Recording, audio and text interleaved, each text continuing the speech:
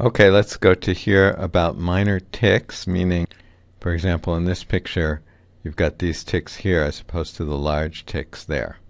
So if you want to add those, you want to go through this. So he says that you'll need the minor tick function, which is in the H miscellaneous package. So let's see if we have H miscellaneous installed.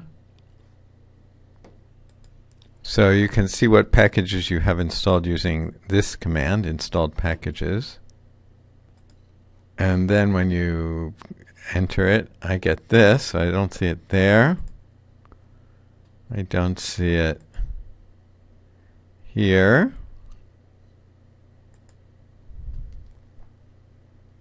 I don't see it here.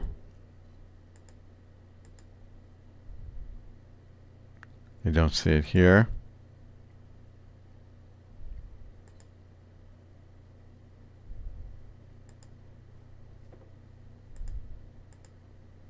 And I don't see it here.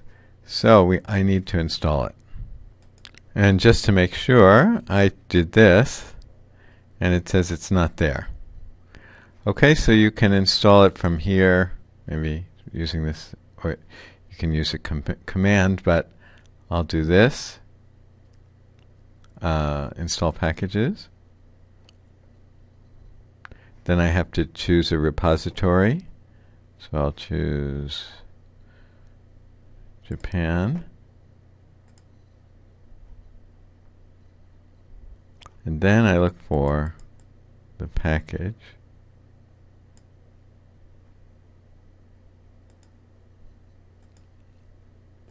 And by the way, as you go through this, look at all the packages that are here, and you'll see why R is considered the most powerful statistical programming tool. Anyway, where is it? We need H miscellaneous.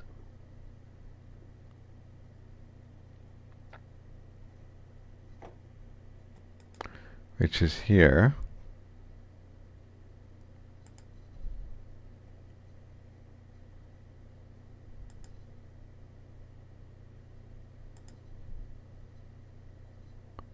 Sometimes it will install extra packages and that is if this package depends on some other package.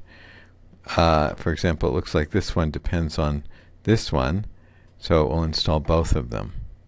Depends on means that this uses some functions from here. Okay, now remember that N is stores the number 10 at the moment. And let's also take a look at that minor tick documentation.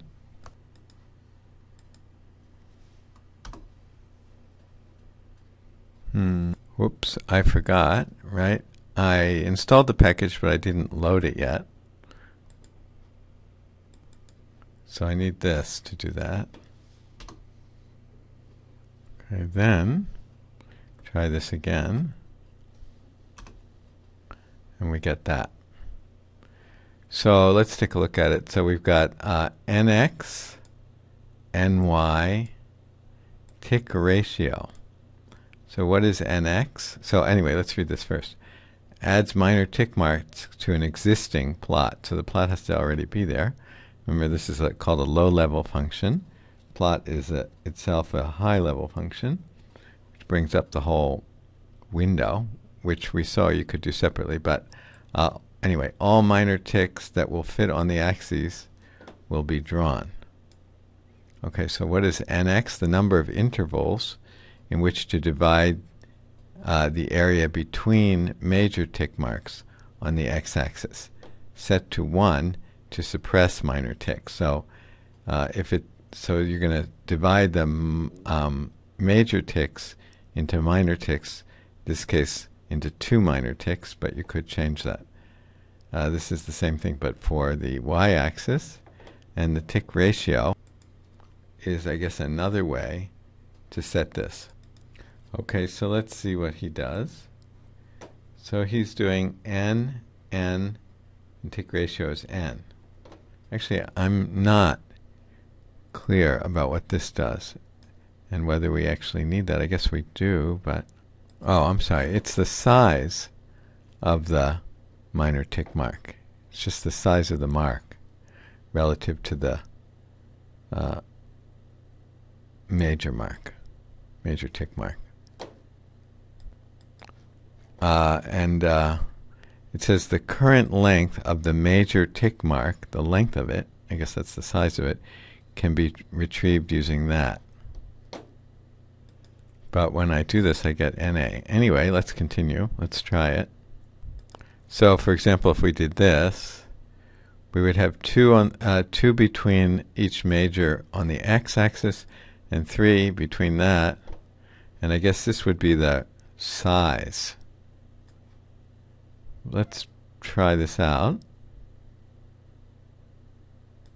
So let's try this one here. So make sure that you've installed HMIS, miscellaneous, and loaded it with the library, and then try this out and see what you get.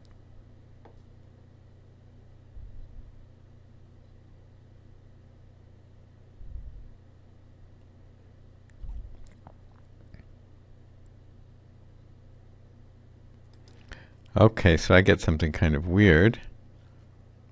I put 10 in, and 10 in on this side as well. Now they don't seem to match up perfectly with these, and I'm not sure why that is. And then the length is 10, so maybe I don't want that. At least I want to readjust that.